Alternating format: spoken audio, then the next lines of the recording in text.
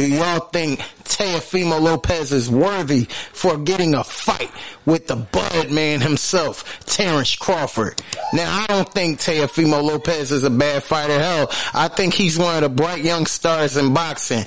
I don't like how Teofimo Lopez is handling his business as far as trying to acquire a fight with Bud Crawford by using racial tactics to try to bait Bud in. All you doing is making Bud angry.